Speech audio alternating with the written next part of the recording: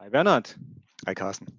So what are we up to in this episode?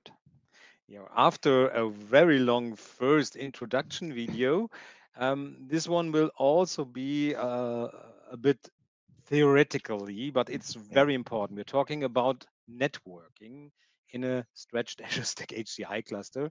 And Mhm. please watch the video because I we think it's one, explain a lot. yeah, Because it's we one of the explain a lot most of difficult important. things. It's Yes, most important. Yeah. it's So one of let's the me. most important things. Yes. Yeah. So if you could switch to my screen, and I'll take over the first slide. Yes. So we do have in a Azure Stack HCI environment quite some networks to care about, right? So we have the management network for the cluster to domain controller communication, the virtual machine network, the compute network, how it is called on our websites, and then the storage networks. And then also some additional networks, especially dedicated or that are special to a stretched cluster environment. And that's, sort of what we are covering in that video. So, but, let's start with the network definition. Where does that come from? So let me just point it out. There is a link to this, and I will post this link in the video series. This is basically the starting point for the host networking, right? So you see here the traffic classes, which I was talking about, the management one, the virtual machine traffic, and the storage traffic. Um, and it explains, a little bit about that, and you may, want to read that through. Um, so let's maybe go through them shortly, and I think you are going to cover or talk a little bit about these different traffic classes, right? I do. So I switch to my screen. Mhm. And now we talk first about the management network. What's the purpose of the management network? It's an external facing network, so we can access over the core infrastructure. For example, as of September 2023, an Azure Stack HCI cluster requires a local Active Directory. So it has to be part of an Active Directory. We also have maybe DNS servers. Yeah? Management, if you want to do something on the cluster with failover cluster manager, with Windows Admin Center, with virtual machine manager, with PowerShell, you use this network because usually the software is not running on the host itself. It is a core edition. It can't run, for example, MMC plugins. Mhm. Remoting, maybe you want to go to the host. Monitoring, Azure Monitoring, for example, is a great solution to monitor um, Azure Stack HCI. We need a witness, especially in a stretched cluster. We talked about that in the last video. Witness is essential. So this is the network over which the witness is reached. In most examples, also backup and updates and so on. We use this Mhm. network. Also important, access to Azure, because our Azure Stack HCI cluster has to be connected to Azure for at least billing purposes. We can do more from Azure, Arc and monitoring and everything else, all the good stuff, but at least we need it for billing. So this network has to be also external connected. We have to reach Azure. Mhm.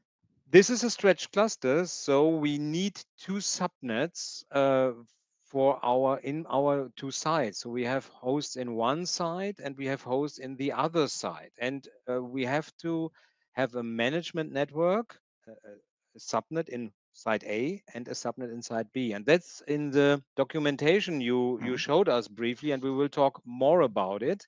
So that's a Mhm. requirement that we have two management subnets and do routing between them. Mhm. And as a consequence of that, our cluster has two cluster IPs, one in the site one and one in site two. And we will see that later in our video when we play a little bit with our cluster, right? Mhm. So And then whoever this is has yeah. is the owner of the cluster rule, right? Uh, the either one or the other IP address is Yeah, it active or one not. is only used. Yeah. You're right. Where the core cluster resource is presented in which site, we have only one of Mhm. those. And yeah, you're right. So this is the management constraint, how we call it when we would use a network ATC. So Mhm. the next logical network is the network we use for our virtual machines, and I call it VM network. You can also call it the compute constraint. Yeah? And Compute what is network, the yeah. purpose of this network? Yeah, our VMs have to connect between each other or even externally. So with the Mhm. Active Directory, with uh, Exchange, whatever. So your VMs have to communicate, Mhm. and this is a network for that. So Quite as simple. well, Like in every yeah, other cluster where you host virtual machines, yeah. you have to have So a compute network. so regarding the link speeds, right? So I mean, we often see gigabit or 1 gigabit adapters or being used for the management. I mean, if you're not doing backup with it, right? I mean, for most of the stuff, 1 gigabit is enough, probably, Mhm. right, for the management. Not for backup, but you might have a bigger bandwidth there. But for the VM one, you see usually what link speeds do you see usually for the compute network? Yeah, there are some customers who do 1 gigabit, but I Mm, would go 10 or 25 yeah, in a new implementation. Yeah. yeah, yeah. And we will do 25 gigabit. Not that Okay. we need that, but we will do it. Okay. Yeah, okay. Next So network. the next network would be the storage constraints. I call it SMB network because it Hmm. uses SMB3 as a protocol, and the purpose Hmm. is in our stretch cluster, we we have two sites and we have a storage pool in each of those sites, and all the disk of the computers in one side are in this storage pool. But Hmm. still, we have at least two nodes, maybe three or four in each Hmm. side. And if we have our storage spread over the different nodes in the site, so we Hmm. want to use a very high performant storage network for that, and that would be our storage constraint or SMB network. Um, Hmm. if we do a live migration in a site, so we move one VM to another host in the same site, it would be nice to use this Hmm. network because it's Hmm. very powerful, and usually it has RDMA, at least in Hmm. my implementation. So we Hmm. want to use that network. And if we have cluster communications and also the heartbeat in the Hmm. same site, it would also leverage this network. So this network is a multi-purpose network, of course, for our storage traffic, but also I use it for live migration and cluster communication at heartbeat. Okay. We have two cards in our scenario. So we have two subnets for the Hmm. two SMB networks, and these are without routing. So we can only reach over this network host in the same site. And of Hmm. course, we want to leverage RDMA support. And Hmm. this is nearly the only network where we can use RDMA support. So let's maybe look at the next one, right? The next one is Hmm. new. So far, the networks are not new to people who build a cluster, especially an HCI cluster. These are the usual networks. But now comes a new one, a special one that is only present in a stretched Azure Stack HCI cluster, and it's called the Replica networks. And what is the purpose of the Replica network? So if we have a volume or a cluster shared volume that is replicated to the other side, not all volumes have to be, but some, of course, will, Hmm. because you have a stretched cluster and you Hmm. want to use storage replication. This is a network we use for that. Yeah, it's an Hmm. inter-site storage replica. So the traffic from site one to site two is should be done over these networks. We Hmm. need subnets. I usually have two replica networks per site, so in total four of them. Hmm. I have different subnets, so in total we would have four in our cluster, so two per Hmm. site. Hmm. And when we want to use those networks, we have to specify routing here. Yeah? Hmm. So we can't use a layer two stretched VLAN for the replication network. You will go back to the documentation from Microsoft, and Microsoft said Yeah. if something leaves the site, we have to use routing, so layer Hmm. three. So these networks have to be routed, and we need a very fast gateway because over this network, Mhm. every write that is done to a local local volume is also replicated to the other side. And if we use synchronous replication, we have to wait until it's Mhm. replicated to the other side and written there, and the acknowledgement comes Yep. back. So if you would use a 1 gigabit network, imagine you have NVMEs and then use a 1 gigabit network for the replication, that would be very, very slow. Yeah? Mhm. Okay. Unfortunately, Microsoft doesn't support RDMA on these network cards. The traffic is SMB3, so it would be natural to use RDMA here, but it's not supported if you leave a rack aside. And ideally, that's one of my findings. And also, I had some calls with support. Ideally, no other traffic is using these networks. And Mhm. we come to that a little bit later. Yeah. Okay, Bernard, I Okay. think now it's your turn, right? Yes. No, if you could, switch to my screen. I Um, switched to your screen, of course. yes. So all of what Carsten just said is, part of the same website which I was driving you before, right? Which is still on there is a section right at the lower third of this article, and it's a very lengthy one, but it talks about the stretch cluster setup and what the requirements are, right? So, I mean, it is there. It tries to put in some graphics to explain the things, put out the requirements. For example, the host communication must cross a layer 3 boundary, which means routed, right? That's also applicable for the replication traffic, which also needs to be routed, like Carsten said. What I like is also this graph here, because that's, sort of an explaining how a base setup will look like, right? Um, and it gives you an idea on, sort of how to put the cables at least a little bit, right? And also talks a little bit about the networking underneath. However, would that be enough, in my opinion, to actually build a stretch cluster? Well, it might, but I would love to have a little bit more context and little bit more information, and that's part of this video series, right? And Carsten, I think we are taking it from there, right? Um, So what's and missing here, for example, mm, Bernard, you can do the presentation. mm, We didn't have any management right, constraint, and right, also our VMs are not present. So it's yeah, a part of the true story, right? And now, yeah. Bernard, show us the true story so far. So you have imagine you have the cluster nodes, and this is the names of our nodes in our setup. So we have two sites, an odd site and an even site, right? So you could say see it from the numbers, from the numbering of the hosts. And okay, Carsten, you said we have a management network, and we have two of them, because in each site you need to have an own management network. So look at the IP address range, it's different. Look at the VLAN ID, it's different, right? So we have two of them.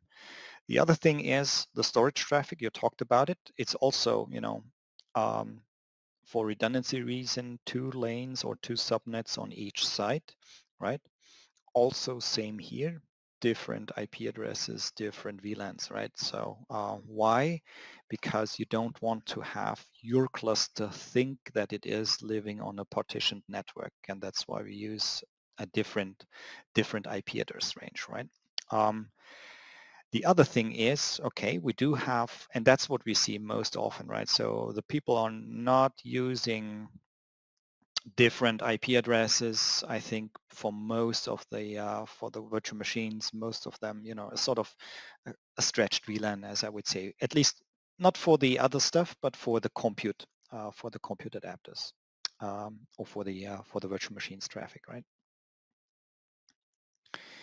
Um, and then finally, we do have the replication traffic, um, and also this is on both sides, right? So also here, different IP addresses, different subnets, different VLAN IDs, right? Additionally, we do need to think about the routing between, and that's the next slide, which is animating where to route the traffic. So in order to to have a successful cluster that is able to talk to each other, to see the other's nodes, to do the heartbeating, right, you need to route the management traffic. Okay, I think that's pretty obvious, right? Also, same here is in order to transfer data from the odd side to the even side, right, to replicate our storage traffic, this also needs to be routed. This is a high-speed network, right? High-speed gateways, because we don't want to have high latencies on this one, right? So that's the reason, or that's something that I would like to point out here. Okay, but so far, and that's sort of consistent with the Microsoft documentation that I was showing. But there is another thing which is which we found out, which is very helpful for adding to the cluster, to a stretch cluster, and that's, I think, Carsten, your point where you're taking over. Yes, I will take over. And there is one more thing, because the network design so far is great, but let me show the picture again. Um, we have our management network that is going over here. We have our heartbeat that is going over here. But the requirements, so I implemented some stretch clusters, and you have done the same, or you helped customers implement them. And I had some calls with the Microsoft Azure HCI support, and the guys are great, and they gave me also some additional requirements. So they said to me, and it's not in the documentation, the replica network should only be used for replication traffic. So no live migration there, so no cluster communication there, no heartbeat there. That's Mm, okay for me, but if I do that, we have mm, only our management network. So for the heartbeat, for the cluster communication. And if we mm, look at the live migration, mm, if we do live migration from node 1 to node 3, of course it will use the SMB networks, and is very fast, right? It's the same in this side. But mm, if we have to evacuate a site, because let's imagine, um, workers have to do something on your power line. So you have to shut down the power inside, in the odd side. So you mm, want to move your VMs from this side to the other side, and also switch the storage replication. So without any failure of your workload, and you can do that. But where should the live migration go? It should not be on these networks. These mm, networks can't be used because they are not connected, so it would be management. mm, And for some scenarios, that is right. In my scenario and in many other customer scenarios, maybe not, because this is going over the core infrastructure. And sometimes, if you do live migration, there's a lot of traffic, and you will maybe get some problems with other communication in your scenario. Same is if you move a VM that has a storage here, you move it over here, no mm, problem. But then every storage access has to go back here, because the replication is not shifted. And usually you have multiple VMs in the same CSV, because you can't mm, do more than, I would say, 32 stretched volumes in a cluster. So you have multiple VMs in your volume, and if you move one, okay, the others are still running here, but this has redirected IO over here, and that's maybe not what you want. So we need, there are other networks, of course. We need, in my opinion, an additional network where we can do all this stuff. Yeah, mm, and this is here. Yeah, where do we do the intersite live migration as an example? And for that, we introduce two more networks. And I know this is now even more complex, but mm, these networks are routed, and we can use them for our live migration between the sites. We can use it. We have another heartbeat network. It's not only going here, it's also going over these networks, at least what we want, and we will configure that. And the live migration and the cluster communication and the redirected IO. VM is running here, but the storage is still living here. So we have two powerful networks in addition to our management where we can put all this traffic. Mhm. So let's introduce another network called the cluster networks. And what is the purpose? Intersite heartbeat and cluster communication, Mhm. intersite live migration, and intersite redirected IO. And we will see all that traffic later in the video series. And maybe if you don't understand it yet or can't really grasp it, why should I do that? When we demo the stuff, you will really see the need for that. So we have two subnets with routing between the sites. That's important. Mhm. And because it's it can be a lot of traffic, high bandwidth traffic. Imagine our scenario. We have here a 4 node stretch cluster with NVMEs, all NVMEs. We really want that our replication is also fast because we have these fast devices. We need high bandwidth networks for that, and Mhm. you can't really do that with a firewall. You can't really route this high bandwidth traffic with a firewall. You should. There are some firewalls out there that can do that, but they are very, very, very expensive. So usually we would use a switch or a routing switch as the router for this network and also for the replication network. Mm. And So what you're because saying it's is the inspection is just too slow, right? So yeah, slowing but down. Yeah. firewall is most of the time also software, and it's too Yeah. slow. Yeah, and because of the you saw it in the documentation Bernard showed you. The first line is RDMA is not supported if you leave the rack or the site. So these networks also can't use RDMA, unfortunately. No? So let's. This is yours, Bernard. Huh? Yeah, I mean, it's just a summary of what we've been talking about. I won't go into the individual IP addresses or notifications, but you see that's quite a number of one stretch cluster, and you have 40 networks to care about, right? Yeah, And that's it's a lot. the complexity, or that's describing the complexity of a stretch cluster. It's the networking that you need to take care about, and Yeah, we need and to get it's it no on fun. yeah, Yeah. It's and no we need fun to go to the network guys and ask for 14 subnets with yes, routing. So prepare that in advance. yeah, and also the VLANs, right? So you see Yeah, we are using different VLANs, and we need to, we took that net numbers for our test lab, right? So we need to get this onto our physical hardware now. So let's maybe have a short look at our test lab. yeah.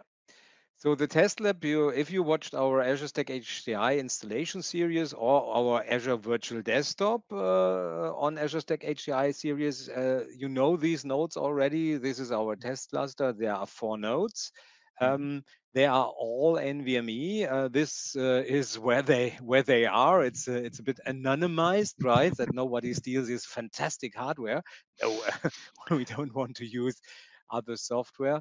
Um, Unfortunately, we don't have really two sites. So we Mm. do everything that is like in a real stretch cluster. We have switches. We are doing routing and everything, but they are together. Yeah, They are doesn't in one matter. rack, right? Yeah, Yes. they're in one rack, but it doesn't matter. It's like we really implement all requirements of a stretch cluster. So imagine the distance between the node is not 50 meters, it's very, very, very low. Yeah. Yeah. Um, we have two servers in each site, and we have dedicated storage and replication switches. Yeah? So it's really a setup you would do also at least on a campus cluster. And again, here's a link to our Azure Stack HCI installation series, but you will see that more often. So this is the hardware we have. This is one of those nodes, and Mhm. we have our BMC adapter that's used to Mhm. access the nodes when we don't have RDP enable and so on. Not important for us. Then we have two 100 gigabit Mellanox cards that support RDMA. um, we have two 1 gigabit Intel i 350 cards. We will use that in our scenario. And we have additional two 25 gigabit RDMA enabled network cards from Mellanox. And what we Mhm. talked so far about the networks, that's the logical networks we have to present on the hardware, and we Mhm. will do that in the following videos. So I Yes. think so far this is the That's end. it for now. So thanks for staying with us because it's, I think, an important lesson. But now I think we are getting our hands a little bit dirty and trying to map these networks, the logical networks, really on the physical ones. So see you there. Bye.